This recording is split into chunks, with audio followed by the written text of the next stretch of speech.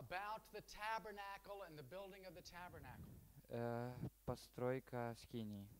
Now, I have known people who could teach for a whole week or more Я знаю людей, которые учили целую неделю или даже больше. about just the tabernacle and the priesthood.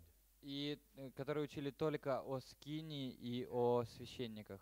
I'm not one of those people. Я не буду такого с вами делать.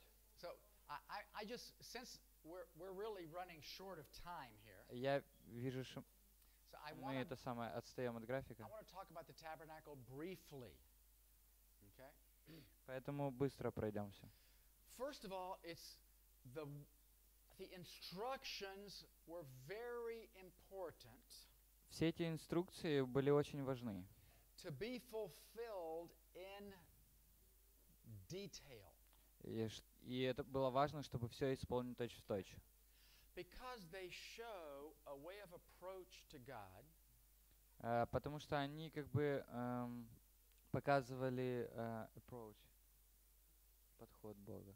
that coming near God Показывали это Божью близость. that teaches us about God, about ourselves. И это как бы в этом учение о нас и о Боге. It teaches us that God is holy. Учит нас о том, что Бог свят, Okay? We're not. а мы нет. So everything has to be done properly. И все должно быть сделано, правильно. Now let me just draw a little diagram. So watch the camera here. Нарисую сейчас диаграмму небольшую. Okay. Now maybe you've seen this before, maybe not. Может, вы видели ранее это, может, нет.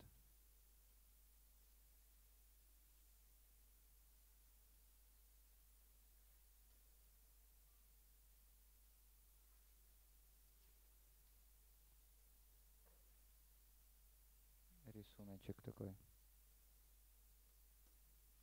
Чик. Okay.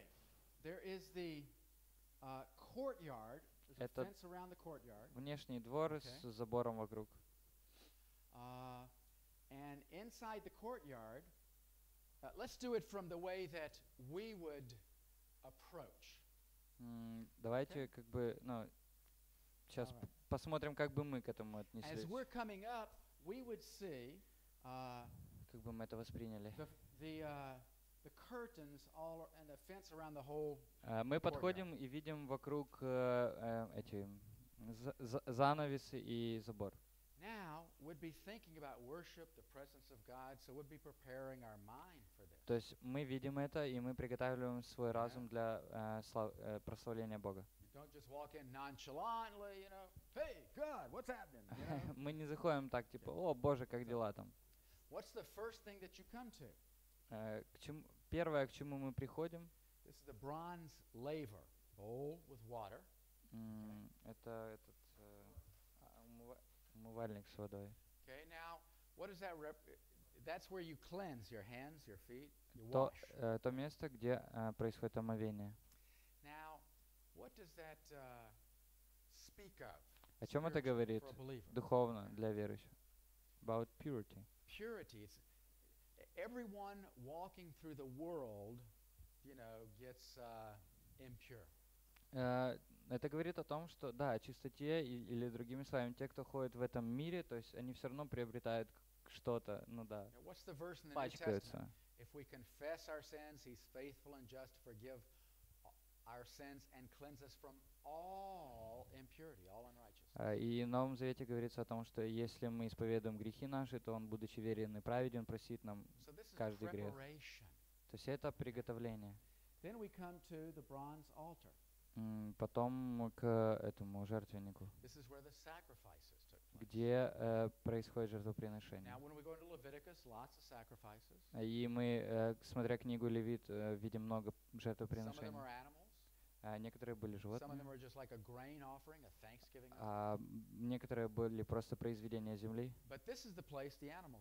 Но это жертвенник, где приносили жертвы животных. So even if you were coming up and not making an animal sacrifice, there had been one that was made for you that day. Даже если вы приходите и не совершаете жертвоприношение животных, то все равно в этот день за вас совершается жертва тоже. Right? Правильно? So, now what does that represent?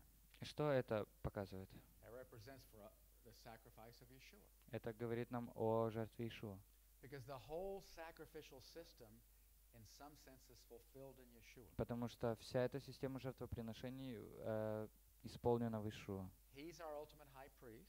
Он совершенный, самый высший священник. So, in him, the meaning of every other sacrifice is lifted up to God. И в нем, как бы, любой смысл жертвоприношения, в нем он имеет смысл для Бога. So this is where we recognize how, Messiah, his sacrifice for us. И в нем мы видим действительно Машеха и его жертву. Then, in here, there's the menorah, golden menorah over here. Здесь стоит минора. 7 branch, stays lit the entire 24 hours every day, 365 days a year. Семисвечник, который горит 365 дней в году. Now what's that? Messiah is the light of the world. God is our light. Мессия, свет миру. Psalm 36, in your light we see light. И в 35-м псалме говорится, что в твоем свете мы видим свет. The word is a lamp unto my feet, a light unto my path. И again? The word. Слово — это свет для моей стопы, для моего Then пути. there's the table of bread, 12 loaves set out. Здесь стол для хлебов. Bread is fellowship. Хлеб — это отношения. It's feeding, word. Это принятие пищи, слова, которое олицетворяет слово. Then there's the incense altar here. Здесь еще алтарь, тоже алтарь. And what's incense? Incense. Incense. Nice smelling spices. Где фимиам. Book of Revelation. Книга Откровения. The prayers of the saints go up like incense before the Lord. Там написано, что молитвы святых — это как фимиам для Бога. And so this is just worship. И это прославление. Okay. Then inside А внутри is the Ark of the Covenant. Это находится ковчег Завета. Inside are the tablets with the commandments on them. И в нем находятся скрижали Завета. It's the signs of the covenant. Это знаки Завета. Then there's a covering for that box. Потом сверху крышка, Two angels stretching out towards each other. На которой сидят херувимы, обращенные друг к другу лицами. God says, I'll meet with you above the ark. И Господь говорит, что я буду встречаться с тобой над крышкой ковчега. The presence of God. Вот присутствие Божье. Now, in the Torah, теперь в Торе the priests come and operate in this area every day. Священник вот в этой вот области действовал каждый день. Every day, one priest comes in here. Потом один священник вот в эту часть входил. Multiple priests can operate in here. Большинство священников вот во дворе возле жертвенника. An average Israelite can come into here if he has, is making a sacrifice. И, обычный израильтянин тоже приходил и вот во дворе совершал жертву. But what does the book of Hebrews tell us? Но что говорит нам книга Евреев? Послание к Евреям. Что теперь святое святых открыто для каждого. И вот в чем в чем дело, что потому что это открыто теперь для всех, это не значит, что все туда прям врываются. Все равно есть приготовление сердца.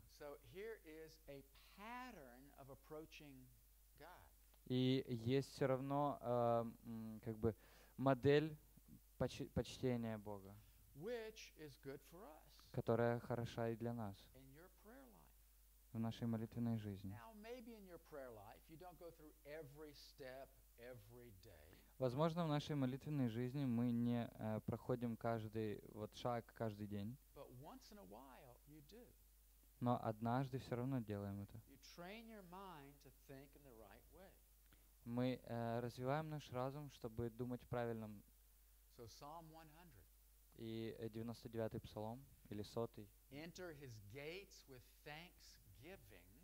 Входим во врата со славословием. And into his courts with praise. И во дворы с хвалою. Okay? So we're reminding ourselves that we're thankful, we're approaching the presence of God.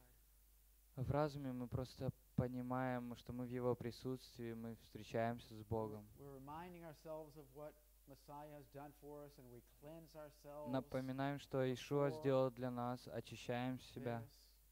Okay? Then, in our prayer, в молитве. Okay, we step into here. Потом мы заходим в святое. And we look at each piece. Мы рассматриваем каждую часть. Take some time to think about the meaning.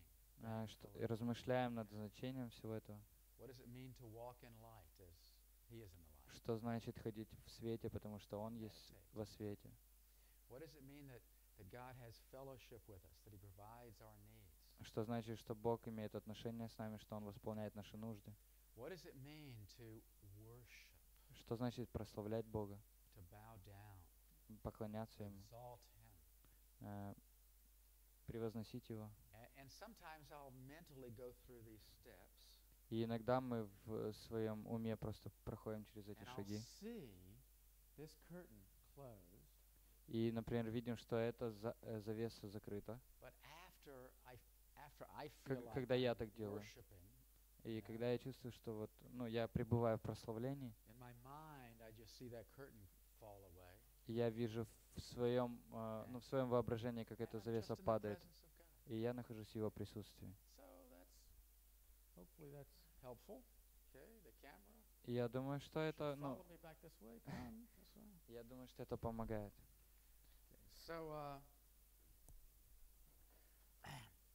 That's the pattern of worship. Это как бы модель прославления. Chapter 25, 25 глава. Verse 2, let everyone who willingly gives an offering. 2 стих. Скажи, чтобы делали приношение, тут, у которого будет усердие или желание. Some offerings are required, but to build the house of God, your heart has to move you. То есть есть определенные жертвы, которые необходимы, но чтобы построить Божий дом, должно быть расположение сердца. What is the purpose? Verse 8, this is the purpose of the whole thing. И в 8 стихе говорится о цели для всего этого. И это как бы цель и смысл всего Исхода и книги Левит. То есть говорится, что «и буду обитать посреди них». То есть в следующих главах дальше говорится о том, как строить все это, и что первосвященник должен носить. И каждая вещь одежды, элемент одежды имеет какой-то смысл. И я хочу, чтобы мы обратили внимание на 3 вещи. На его плечах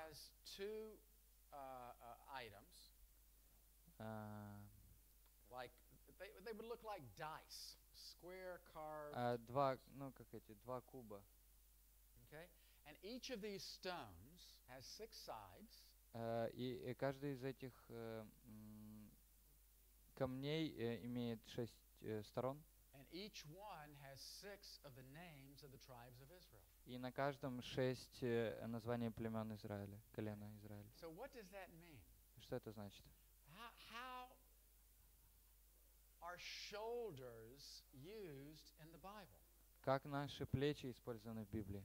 Shoulders are used of carrying something, a burden.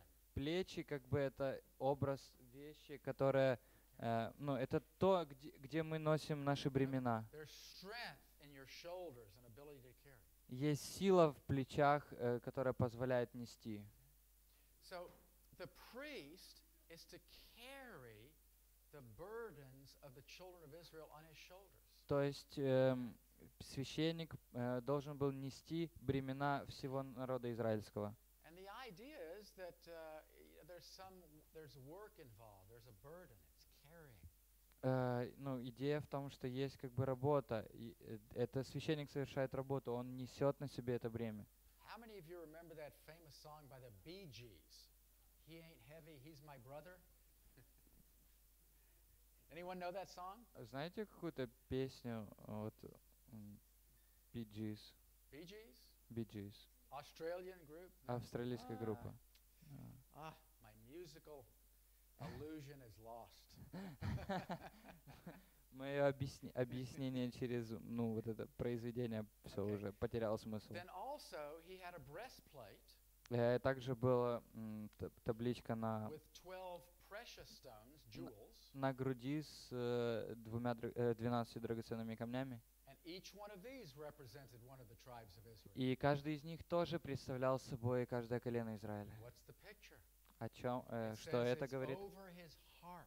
Что эта таблица покрывала сердце. So you carry the burdens of the children of Israel. То есть первосвященник нес бремена Израиля. But it's not just labor. Но это не просто обязанность и работа. Carrying them with your heart. То есть нес это с сердцем и в сердце тоже. And the third thing that I want to draw your attention to. И третья вещь, на которую хочу, чтобы мы обратили внимание, There's a pure gold plate. Что есть такая из чистого золота табличка из чистого золота, That goes across the turban or the headwear. Которая как бы была на лбу. And it says holiness to the Lord. Которая говорила о святости Богу.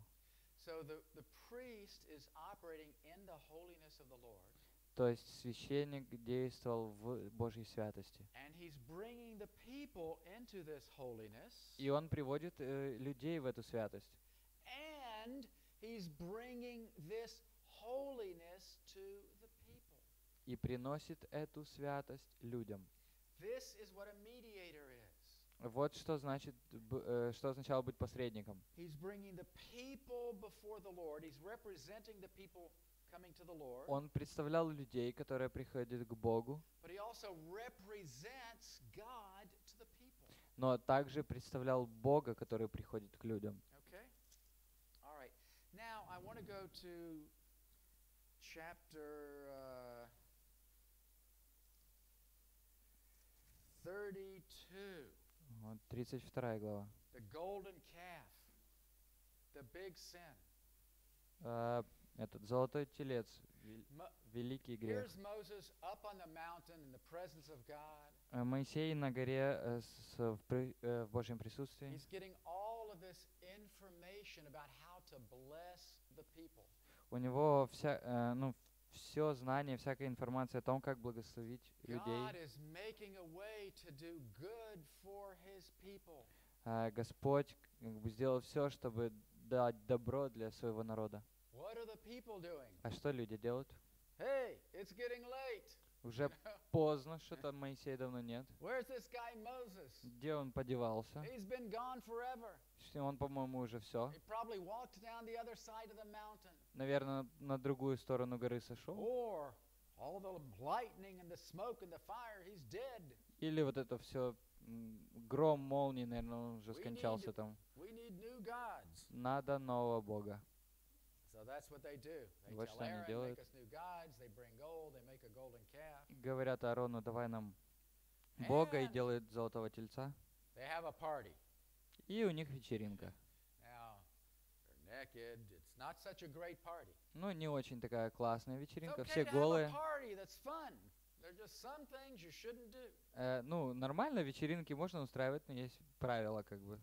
So God says to Moses, "Go down. They're turning away already." И Господь говорит Моисею, что спустись с горы, потому что они уже отвернулись. Listen to this. And God says, "I'm going to wipe them out. But Moses, you I'm going to leave alive and make a great nation." И Бог говорит, что я их уничтожу всех, но от тебя произведу новый народ.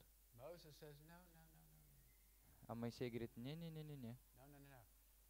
And why does he say no? Почему он говорит нет? He says, God, your reputation Он говорит, Боже, твоя репутация will suffer. пострадает. Other people will say that you couldn't bring your people out and take care of them. Другие народы скажут, что Господь, ты вывел народ и не смог с ними справиться. It's always a good answer to be concerned about the reputation of God. Ну, всегда хорошая, как бы, такая тема быть, это самое, Then he says, remember your заботиться о promises. репутации Божьей. И он говорит, Remember the covenant. вспомни завет и вспомни твои обещания. And isn't part of our prayer life supposed to be like that? Говорит, ну разве наша молитвенная жизнь не должна тоже так выглядеть? Reminding God of his promises. Тоже мы призваны, чтобы напоминать Богу о Его обещаниях. Reminding him of his covenant. His purposes in the earth. Напоминать о Его завете, о Его целях на земле. Okay, so they go down and there are 3,000 people that are killed that day. Моисей спускается, и 3000 человек убивают. And you know the story on the day of Shavuot in the book of Acts. И мы знаем, что в Шавуот, в книге Деяний, there are 3,000 who become believers that day. 3000 стало частью церкви. So what is Scripture doing? It's showing us that there's a symmetry here. И что же делает Писание? Показывает нам, что есть такая симметрия. Okay? That this pouring out of the Ruach что вот это излияние Духа Святого is like a way of making right what went wrong before. Оно как бы означает то, что Бог делает, возвращает к правильному то, что было испорчено. A corner has been turned. Угол поворота изменился. And now we're moving into, the fulfillment of the hopes of Israel at this time. Мы входим в исполнение надежд, которые имел тогда Израиль. So, Moses says to God, "Let me see your glory." И дальше Моисей просит увидеть Божью славу. So he makes a couple of new tablets. He had broken the first ones. Моисей сломал первые таблицы и делает новые. Then he shows him his presence, and chapter 34, verses 6 and 7. 34 глава, 6-7 стих. Very important passage of scripture in Judaism. Очень важная часть Писаний для иудеев. These are called the 13 midot, or the 13 attributes of God. Здесь говорится о 13 медот или 13 атрибутах Бога. The Lord God, merciful, gracious. You'll read it later, okay? Ну, то есть или 13 как бы имен Бога тоже. Then, verse 9, Moses prays. 9 стих, Моисей молится. And he says, Lord, I pray that you would go with us. Молится о том, чтобы Господь пошел с ними. Even though we are a stiff-necked people. Даже если мы до сих пор жестоковыйные. Which is a good prayer. Ну и это тоже хорошая молитва. Okay. Now, then, verse 29, chapter 34. 29 стих. Moses comes down, and he's been in the presence of God for so long that his face is shining. Моисей сходит с горы, и он так долго находился в присутствии Божьем, что его лицо сияет. The rest of the chapters talk about the actual building of the tabernacle. И часть главы говорит о строительстве скинии. Now, chapter 39, verse 42. И до 39 главы, 39 verses 42 and 43. 42 и 43 стихи, 39 глава. Parts of the tabernacle and the priestly garments were finished. Все было уже к тому моменту закончено, скиния была закончена. So Moses blessed them. И Моисей благословил их. And then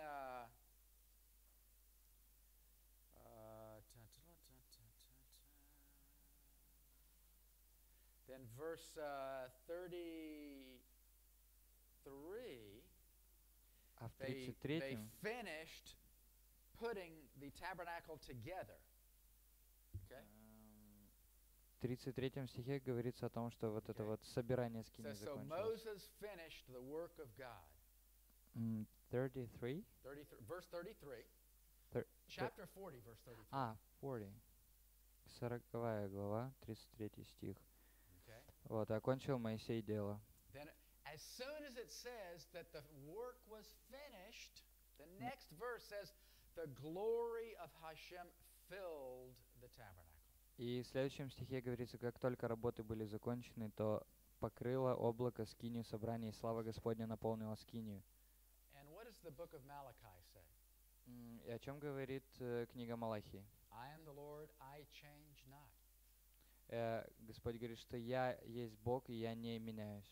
What did Yeshua say? Что Иешуа сказал? God is a spirit, and he wants those to worship him in spirit and in truth. Что Господь есть Дух, и поклоняющиеся Ему должны поклоняться в Духе и истине. When God is worshipped in the proper way, И когда же Бог прославляется в нужном he ключе, fills the house. когда правильное поклонение и прославление, то наполняет дом. Amen? Аминь. Now there's a lot more to learn about the tabernacle and the priesthood than I've told you. И можно еще много чего изучить и понять, рассматривая скинию. We just don't have time to get into all of it. Но у нас нет времени все это Okay, but let's рассматривать. go ahead and let's go into the book of Leviticus. Теперь книга Левит. Okay. Now, the first 7 chapters Первые 7 глав talk about the different kinds of offerings. говорят о различных приношениях и жертвах. Okay?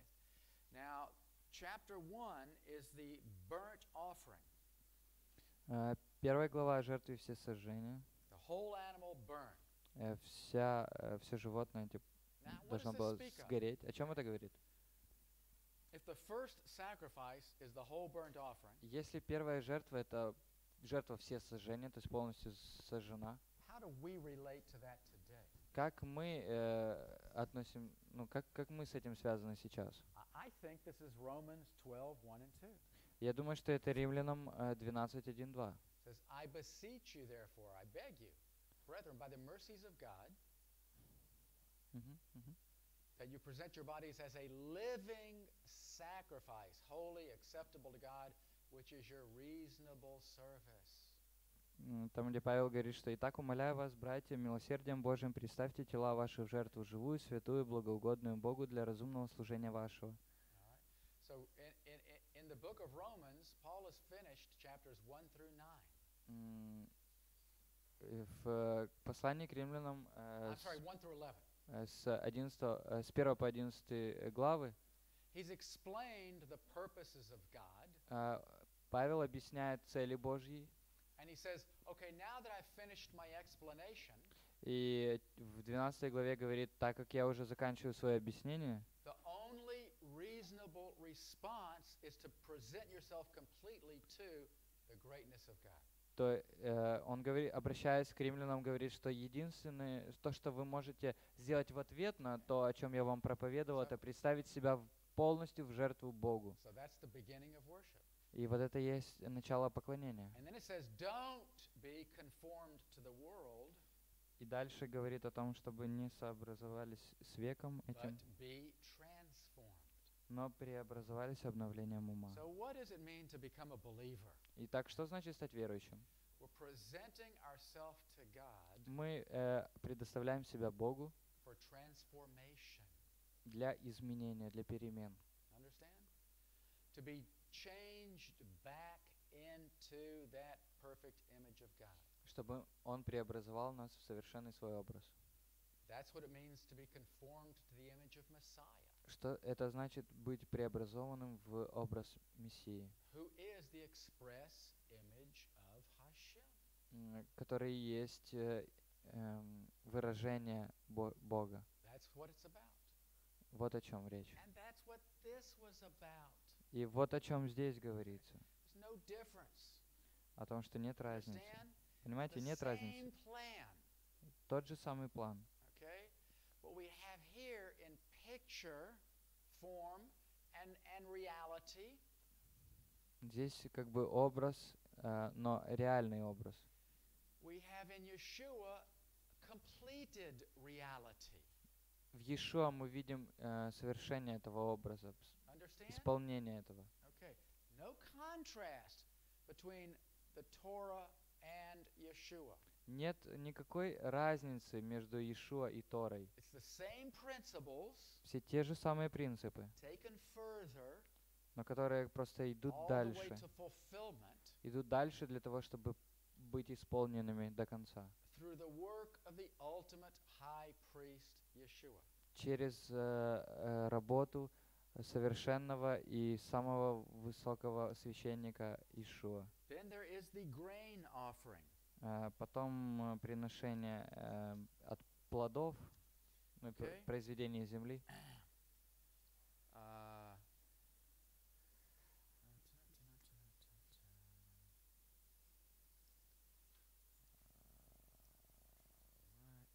Then chapter 3, a peace offering. 3 глава, мирная жертва. Okay? This is fellowship. Peace comes from the Hebrew word shalem, which means completeness, fullness. Слово «мир» происходит от еврейского «шалем» или «шалом», которое означает целостность. Then chapter 4 speaks of the sin offering. 4 глава «Жертва за грех». Now think about this. I want to give you a very, very important concept. Дам очень важный такой принцип вам сейчас. The Torah never taught Тора никогда не учит that you could just go commit a sin о том, что ты можешь просто пойти и просто исповедать грех, and bring a sin offering принести жертву за грех, and everything would be fine. и все будет хорошо. Doesn't teach that. Тора этому не учит. You understand? Понимаете? Because this chapter 4 speaks of unintentional sin. 4 глава говорит о несознательном грехе, It was an accidental sin, о случайности, or it was something that I did not know was a sin, или о том, что я сделал что-то и не знал, грех это или нет. and I later found out it was a sin. А потом узнал, что это грех. So now I have to bring an offering for that sin. И теперь должен принести жертву за этот грех. Well, what if you commit a deliberate sin? Но что если произошел сознательный грех? What do you do? Что происходит? If there's no specific sacrifice for it, how do you deal with it? Если нет конкретной жертвы за вот этот грех, как с этим разобраться? You have to wait a minute to find out. Сейчас, через минуту узнаем. Okay. So, then chapter 5 5 глава. is called the trespass offering or the guilt offering, the asham offering. Sorry. It's the chet or the asham offering. Chet is the generic word for sin. Хет — это такое общее слово для греха, или эта жертва называется жертва хет или ахам? Chet means to fall short, to miss the mark. Хет значит, то есть заполнить пробел, да, или как? So, for instance, Попасть? let's say I'm shooting an arrow at the bullseye, and I'm off target. То есть, хет не That's to попасть miss в the цель. mark. Let's say you ask me to dunk a basketball. Например, вы меня просите забросить мяч в кольцо в баскетболе, I would fall short. а я не попал. It used to be I could get about, this high to touch the rim, Может быть, я вот настолько подпрыгнул, чтобы коснуться кольца, but I could never dunk.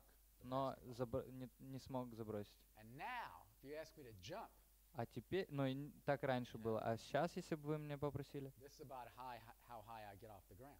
So, теперь вот настолько я могу that's оторваться the от word земли. chet. Вот это слово хет. Everybody commits chet because Все of the совершают, lack of perfection. все совершают хет, потому что все не идеальны. Okay. Then there's the word asham, which just means guilt. You did something wrong and you're guilty. А потом дальше есть слово ашам, значит вину. And sometimes this is you sin because you made an oath that you didn't fulfill. Okay? То есть ты сожалеешь о том, что ты что-то собирал, что-то должен был сделать, но не завершил это. You're guilty. You need to make a sacrifice. Ты чувствуешь вину и должен совершить эту You жертву. become ritually unclean. You need to make this sacrifice. Repeat it, please. Ritually Ah. impure. Ага. Если вдруг ты, если вдруг какая-то есть ритуальная нечистота, то тоже должна быть жертва. Then in verse 14, there are certain things that if you do, you need to make restitution to someone. You need to pay back. В 14 стихе говорится о том, что если ты что-то совершил, ты должен сделать компенсацию за какие-то совершенные действия. Okay, then the rest of the chapter talks about the way the sacrifice is to be done. Остальная часть главы говорит о том, как как должны совершаться жертвы, What is to be offered with it. что должно быть принесено In вместе с chapter ними. 8, Aaron and his sons come before the Lord. 8 глава говорит о том, что Аарон с сыновьями приходит к Господу, And they are prepared for ministry. и они приготовлены к служению. They put on the holy garments. Они одевают одежды They're священников. anointed with the holy anointing oil. Они помазаны святым They offer the proper sacrifices. елеем и what? Sorry. They offer the proper sacrifices. И они приносят жертвы первые. They take the anointing oil and it goes on their right ear, right thumb, right big toe. Они берут елей и обмазывают правое ухо, правый большой палец. Same thing with the blood of the sacrifice. What? Same thing with the blood of the sacrifice. И то же самое делают с кровью жертвы. Now this is just for themselves. И это только за них самих. Then after a week of separation, И потом через неделю как бы их такого отделения от остального народа. in chapter 9 they offer for the people. В 9 главе говорится о приношениях за народ. Okay? And then in verse 24 of chapter 9, В 24 стихе 9 главы everything has been done properly. все сделано правильно. So it says fire came out from the Lord and consumed the whole offering. Говорится о том, что вышел огонь от Господа и сжег на жертвеннике все сожжения и And when тук. the people saw it, they fell on their faces. И видел весь народ и воскликнул от радости и пал на лицо свое. And I'm sure we would have too. И я думаю, мы тоже бы так сделали. Now, imagine this. Представьте себе только. Right after this great glory of God appearing, После вот этой вот великой славы, которую Бог Aaron's показал, two older sons come. двое старших сыновей Аарона приходят, They each take their, like bronze plate. и у They каждого bring fire and incense, эти, как их, which God did not command. кадильницы, да, и о которых Бог не давал повеления. And they died. И они умирают. Fire came out from the Lord and devoured them. И огонь исходит от Господа, и они умирают. See, fire is a very funny thing. Огонь — это очень такая забавная штука. We need fire. Нам нужен огонь. Our car engine Например, двигатель в автомобиле, has combustion. It burns fuel. он сжигает топливо. To have our houses heated, Чтобы отапливать дома, тоже нам нужен огонь. we need fire. We like warmth, Мы любим, чтобы было тепло. but fire outside of the fireplace Мы любим эти can костры, burn our house down. но если огонь выходит за пределы костра, то он может спалить дом. The same holy fire from God that shows His glory И то же самое с святым Божьим огнем, что now is есть destructive. если мы неправильно к нему относимся, то он может быть разрушителен. So Moses says to Aaron, have your cousins come in and take the bodies outside the camp. И Моисей говорит Аарону, чтобы пришли двоюродные братья и He забрали. said to Aaron, don't you go outside the tabernacle. You Но have the anointing oil on you. Но Аарону сказал, чтобы он не выходил из скини, потому что на нем елей, Then, помазание. verses 8 and 9, the Lord spoke to Aaron. 8-9 стих. It says, don't drink wine or booze or liquor. Господь Аарону говорит, что вина и крепких напитков не пей ты, сыны твои с тобою, When you are ministering. когда вы служите. Now, you're allowed to drink wine and liquor То есть in можно normal life. пить там вино, крепкие напитки. As a matter of fact, for 30 years as a believer, the first 30 years I was a believer. Ну, это такая история, что 30 лет, первые 30 лет, когда я был верующим, When I was a new believer, I started going to a Baptist church. а когда я только покаялся, я ходил в баптистскую церковь. Of course, in the Baptist church, they don't drink. Конечно, там вообще нет речи об алкоголе. That's what I thought was the right thing to do. И я думал, что это правильно. But I was so strict. И это было очень так жестко. I would not even drink wine to make kiddush on Friday night. Я даже не пил вино на кидуш в пятницу вечером. That was too much. И это было слишком. I came to understand it's excessive. Excessive? Too much. Ну, и So, я не мог понять, почему так I started to серьезно. drink a little wine. Потом я чуть-чуть вино начал And I пить. discovered I like wine. I like the, И я понял, что мне нравится вино, мне нравится запах, this little taste. And anyway, so, вкус. but one of the funniest verses, strangest verses I ever read in the Bible. Но один из таких странных стихов, которые я прочел в Библии, I can't remember exactly where it is. Somewhere in Deuteronomy. не помню точно где, но это где-то во Второзаконии. Talking about bringing your tithe up to Jerusalem. Bringing your tithe up to Jerusalem. Tithe? Tithe, 10%. Говорится о том, чтобы приносили десятины в Иерусалим. And it says you can take part of your tithe and buy strong drink. И там говорится, что можешь взять свою десятину и купить на это очень крепкий алкоголь. Wait, that's in the Bible? Это в Библии? What's wrong with this? Ого, I think it's Deuteronomy 11, I think. I'll find it later. But anyway, so, but when you're ministering, you don't drink. Но когда ты совершаешь служение, то не пей. So did God kill them because they were drunk or because they did the wrong sacrifice or both? Ну, например, вопрос, почему Бог убил этих сыновей Аарона? Потому что они были пьяные или потому что они сделали неправильное приношение, а может из-за обеих причин? Now, it doesn't say that they had been drinking. Вообще не написано, вообще пили ли они до этого. But because of the placement of these verses, Но о расположении, судя по расположению этих стихов, maybe that's the implication. возможно, именно в этом суть. Okay. So, okay, let's stop there. Останавливаемся здесь.